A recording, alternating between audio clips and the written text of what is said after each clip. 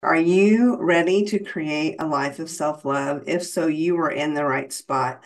My name is Sam, and I'm the community host and founder of Safe Heart Connections. We're an online community group of women who are working on improving their lives by creating a life of self-love and making connections along the way. And I'm doing a 30-day process of going through an affirmation, a task, and a journal prompt that I believe that after those 30 days, you'll be well on your way of creating a life of self-love. I'm putting this together into a journal. And so I'm encouraging you to do the process as we do them here. But at the end of this, you'll be able to actually purchase the journal on Amazon or get a digital copy from me. And you will always be able to go through these things again and again because this is not a one-time thing for sure. So here's day 2 of creating a life of self-love, and I'm so glad you're here. So our affirmation for the day is going to be, I embrace my imperfections and celebrate my uniqueness.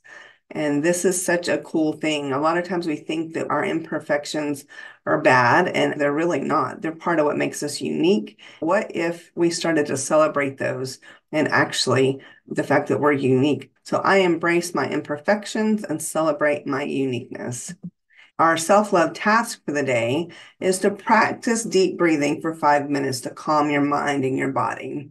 There's lots of different ways you can do this. One of my favorite is something I learned from Coach Dale, and it's the 4x4 breathing. A lot of people do it. Apparently, the Navy SEALs do it. Lots of people know it. You breathe in for 4, hold for 4, and breathe out for 4. Breathe in for 4, hold for 4, out for 4.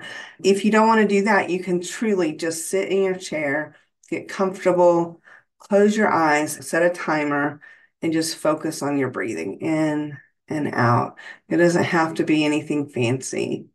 It literally can just be taking the time to focus on your breathing and breathe in deeper than normal, get more oxygen into your body.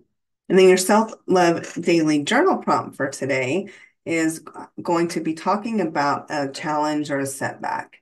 And typically, I like to focus on the good in the world, and what's happening that's good in our life. But sometimes when we focus on a challenge and then we focus on what we learned and how we were able to give ourselves compassion and growth from that, it really is an act of self-love. So take a few minutes today and reflect on something that wasn't so good, and then how you maybe were able to show yourself compassion, or if you didn't in that moment, what could you do now to show yourself some love and what could you do now to show yourself some love and some compassion?